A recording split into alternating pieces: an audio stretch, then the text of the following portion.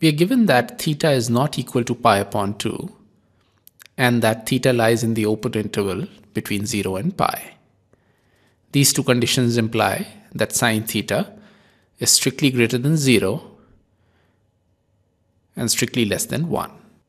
Therefore, the infinite geometric series 1 plus sine theta plus sine square theta plus and so on will have a finite sum because the common ratio sine theta is less than 1, and this sum of the series is equal to 1 upon 1 minus sine theta. This sum is also given to be equal to 4 plus 2 root 3. Therefore, 1 minus sine theta is equal to 1 upon 4 plus 2 root 3. Now we multiply the numerator and denominator of the right hand side with the conjugate of 4 plus 2 root 3, which is 4 minus 2 root 3. So we get 4 minus 2 root 3 in the numerator, and the denominator we have 4 square minus 2 root 3 whole square. This simplifies to be equal to 4 minus 2 root 3 in the numerator divided by 16 minus 12 in the denominator.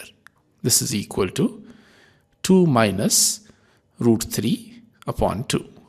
Solving this for sine theta, we get sine theta is equal to 1 minus 2 minus root 3 upon 2, which is equal to 2 minus brackets 2 minus root 3 divided by 2. The 2 cancels in the numerator and we are left with sine theta is equal to root 3 upon 2. Now since theta lies in the open interval between 0 and pi, therefore there are two values of theta that satisfy the condition sine theta is equal to root 3 upon 2.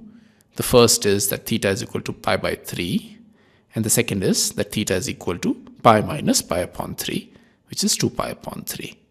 Therefore, the possible values of theta which satisfy the given conditions are theta is equal to pi upon 3 and theta is equal to 2 pi upon 3.